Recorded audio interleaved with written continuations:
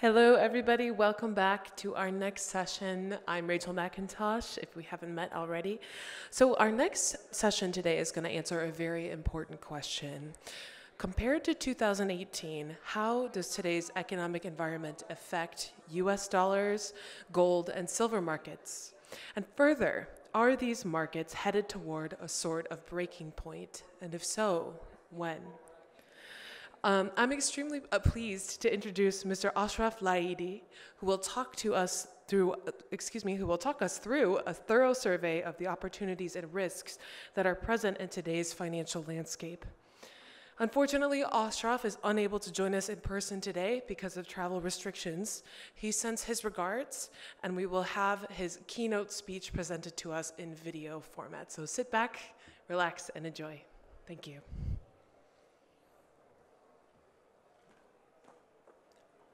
Hello and welcome to the iFX EXPO. This is Ashraf Laidi and I am doing this presentation for XM Markets. Sorry I couldn't be in Dubai with you due to some unforeseen reasons, but we are going to try to communicate the best of our message here regarding the market. So let's just get right to it. Trading the FX and metals analog of 2018. What are we talking about? Well, let's go.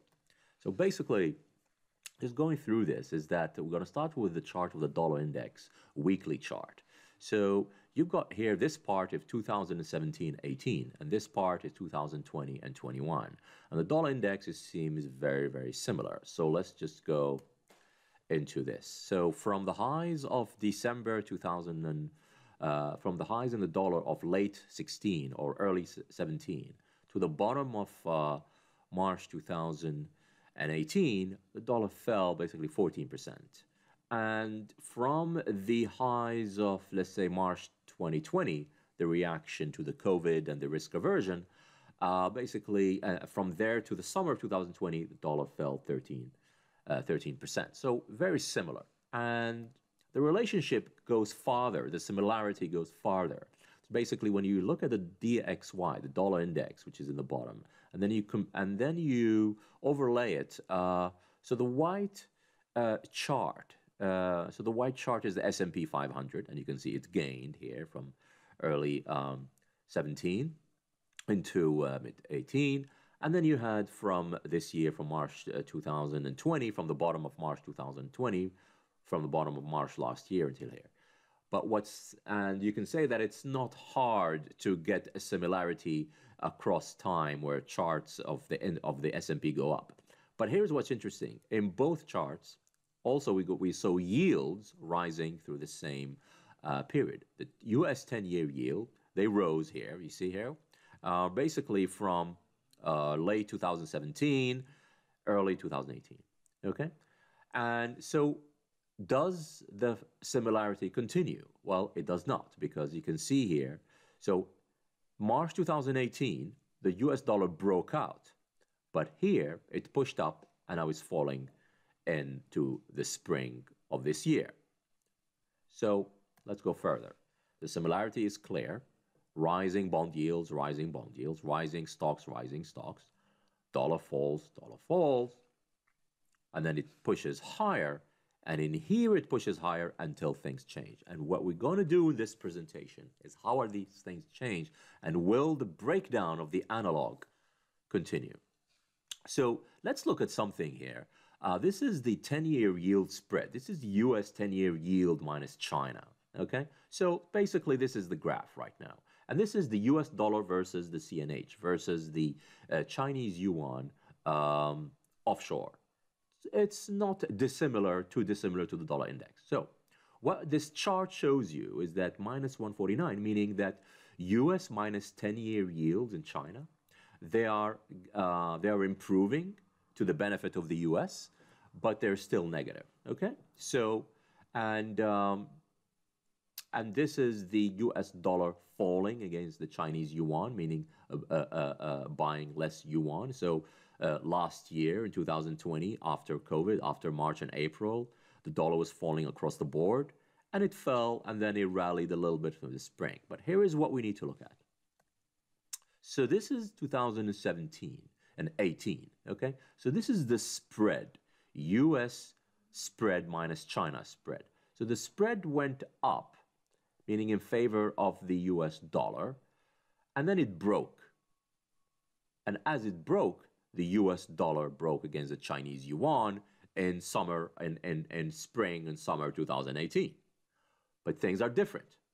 The US dollar is trying to break higher, but look what it's doing, meaning the interest rate differential in terms in favor of the US, because this is US minus China. As this improves, this is in favor of the US. It doesn't matter whether the absolute value is still negative. You pay attention to spreads. Look at what happened here. The spread, US minus China, is failing to break above the high. And what we see, unlike in 2018, when the spread in favor of the US was moving in favor of the US, and we broke higher. Part of the reason we had the war with the trade war with China, and that led the dollar index pushed up, and the dollar pushing up against the Chinese yuan. This is very different right now.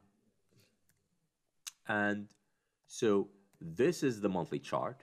So this is the USD versus the CNH monthly chart, but this is the USD dollar index, and clearly the analog. So let's just go back to the beginning of this presentation. So this was the similarity, dollar index weekly, okay, 2017-18.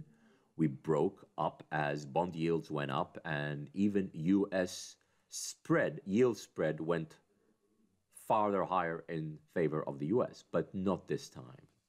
And this is where we are here. Okay, and now the dollar index is breaking down below 89. It's likely going to go into the 70s later this year.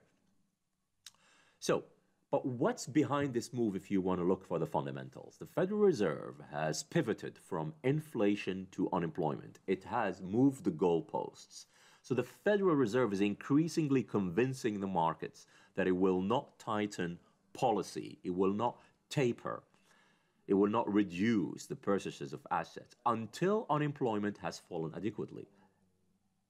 So a year ago, it used to say, we want inflation to push up. We want inflation to go towards 2%. We are moving towards a higher inflation, slightly above 2%. But now inflation is racing towards the 3%. So what's going on the month-to-month? They're saying, oh no, that's not enough for us to tighten policy. We want unemployment rate to fall further. So they are increasingly convincing. Anywhere you hear any member from the Federal Reserve, any member, as we speak today, yesterday, Richard Clarida, who is the Vice Fed chair, basically put it very bluntly. He said, yes, there is a rise in inflation, but it's going to be transitory. And I'm looking for unemployment to fall further. And when you get unemployment rising, like the last figure that we had, that is a sell dollar signal, because he said, look, the new goalpost that they are targeting is not good enough. Unemployment is falling. Unemployment is rising. Payrolls is disappointing. Even if inflation is pushing higher. So what about inflation, you may say? Well, until when this is going to continue? Until when they're going to ignore inflation and target unemployment? What's going to happen with inflation? Well, they're calling the inflation transitory, temporary, not lasting. It's supply-driven, not really demand-driven. Yes, the market is reopening, but it's supply-driven.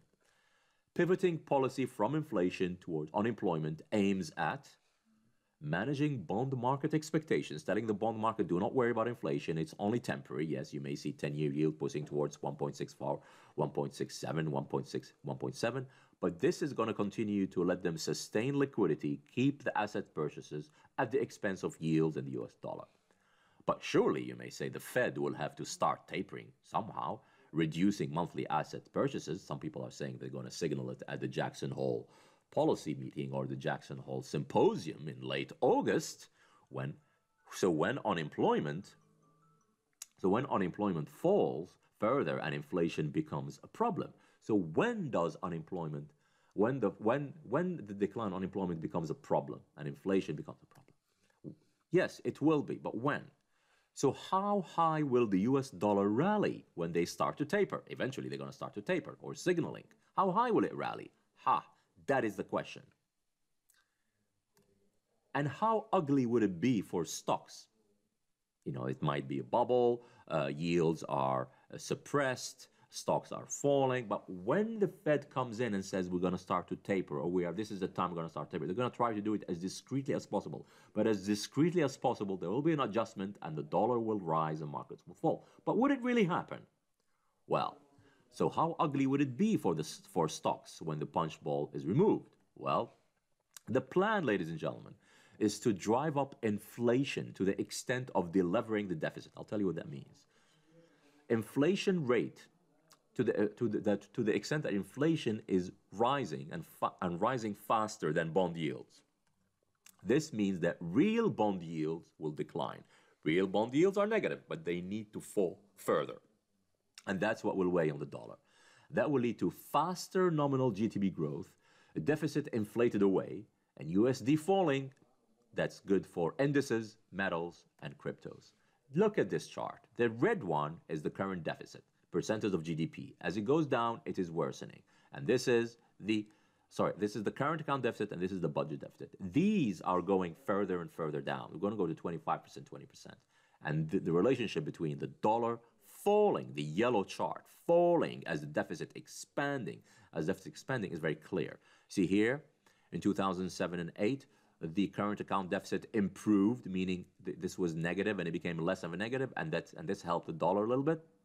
But as this drops to 5%, 6%, the dollar is going to have to go nowhere but down. What about the dollar index today? Well, dollar index today, this is a weekly chart. You see here the fractal. Some of you have seen my charts before. Very similar here, what happened in 2001, 2002, the triple high there. And then we start to fall, and there's a similarity here, 2016, 17, 18. Okay, this is the RSI. Let's look at the similarities. We broke, this is the weekly chart, we broke the trend line support in 2002, we broke the trend line support in 2020, and we broke below the 100-week moving average, which is the green, just like we did, and we're getting close towards the 86, which is basically the 200-week moving average, the yellow one. And now, gold, look at gold. It has broken above a key trend line resistance. We are looking to reach, and we've broken above the 200-day moving average, and we are looking to break towards the 1900s.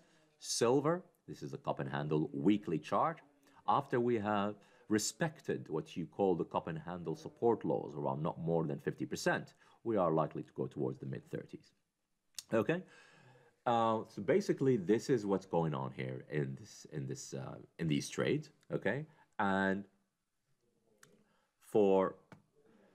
you may say, how do we trade this? Well, this is some of the euro-dollar chart that we showed to our members. So basically, when euro-dollar failed to break this trend line resistance the first time a few weeks ago, and it came back down, and just as it tested towards 120.60, 120.70, that was a great level for us to go into it. And actually, it was 119.60, 119.70 trend line resistance. This was the great buy signal, and it was during the Eid, I remember. So, and this was open the door towards that. And this is, as we speak, today is a 122.40.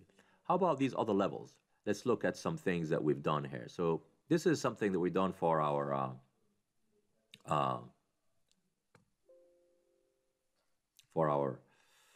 members here. So if you look at this, so this is the sterling dollar 3 Fridays ago. Sterling dollar came in, and we noticed there's a fractal. The similarity and the asymmetry of what happened on the left falling is really similar to what's going on in the right.